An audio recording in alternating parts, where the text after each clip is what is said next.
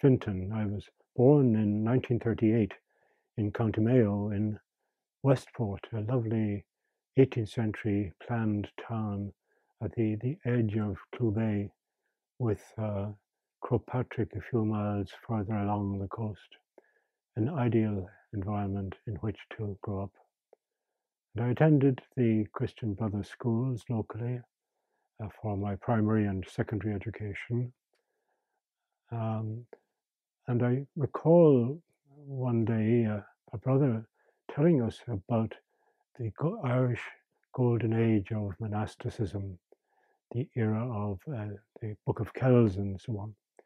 And my soul was filled with a sudden spiritual joy and wonder at that way of life of prayer and study and creativity. But the vision passed, and ambition for a very successful worldly career took over. However, one day in leaving cert, I had a strange experience. Suddenly, I was stopped in my tracks almost physically by an awareness that life is short and eternity is long. Perhaps not very happily put philosophically. I wasn't sure what to do, but what I did was something very strange, and I'd never thought of it before. I offered my services to the local church, the diocese, as a diocesan priest. However, I was politely turned down because I hadn't gone to the diocesan college. In fact, I had chosen not to go there. But as I was leaving the presbytery, the curate said, "There is a place called Clonliffe College, the Dublin Diocesan Seminary. They'll take anyone." And there I went.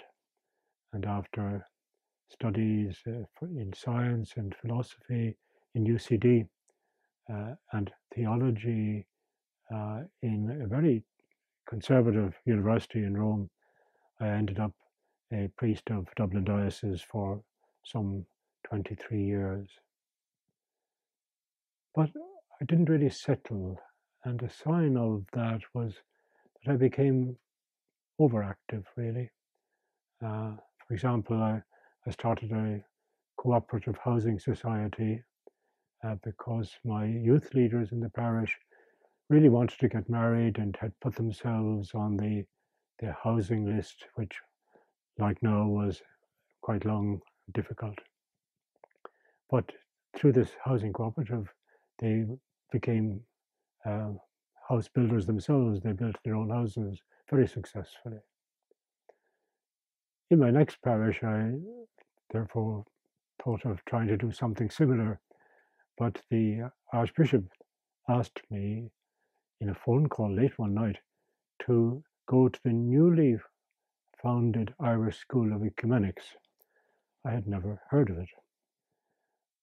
But I went there, and that changed my life forever, because I was exposed to new theological thinking, very exciting thinking, and to inter-church activities, such, for example, as nurturing the newly founded Irish Inter-Church Families Association.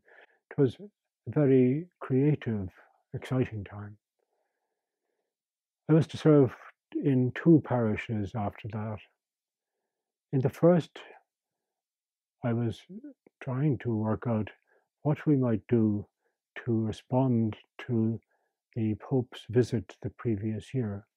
One evening I was talking to the parish youth leader as he sat on his bike outside the presbytery, and the thought suddenly came to me that perhaps we could make a return visit to the Pope on bicycles, which is what we did. 34 riders, 6 of backup crew, some of us adults, but mostly teenagers. But while we were preparing for this trip, I had something of a shock.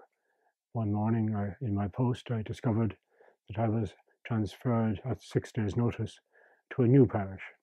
one I'd never heard of, and it was a newly founded parish with a newly created parish priest. But he turned out to be the most wonderful man, so generous, and so happy to allow me to continue with the project from the previous parish. But I was at that time really in a period of discernment as to what I wanted to do with my life. However, being suddenly assigned to a new parish meant everything had to be postponed. So the very generous and very active BP and I had to get on with it. And as I was thinking about what I might contribute in the way of fundraising, I thought of a cycling pilgrimage, not surprisingly, but this time to Jerusalem. For me, though, that was a period when, in the hardships of that cycle of 5 weeks long, it gave me a chance to think about what I wanted to do. And the answer seemed to come, and within a couple of years, I entered Denstall. So in Denstall, over the first years, I was engaged in different jobs, and then unexpectedly got an invitation from Sant'Anselmo, our headquarters in Rome, to do some teaching and administrative work there. And thereafter 6 years or so, I was recalled to Denstall to become the novice master. During my time in Rome, I had been appointed to the International Pentecostal Roman Catholic Dialogue, and I continued to attend annual meetings in various rather unexciting international venues.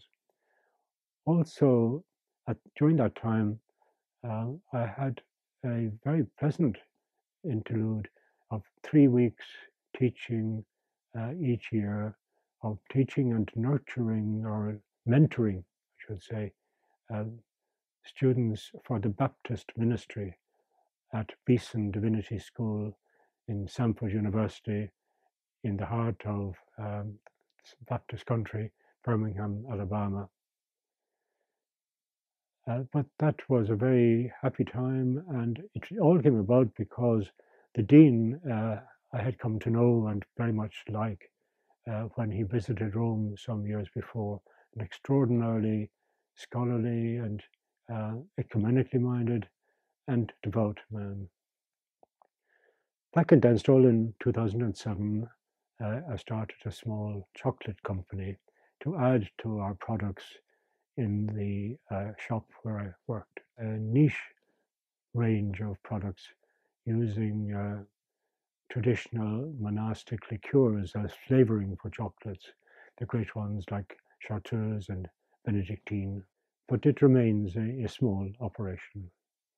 But now, as I went from my 70s into my 80s, I had more time really to think and study and add to my modest output of articles for various journals.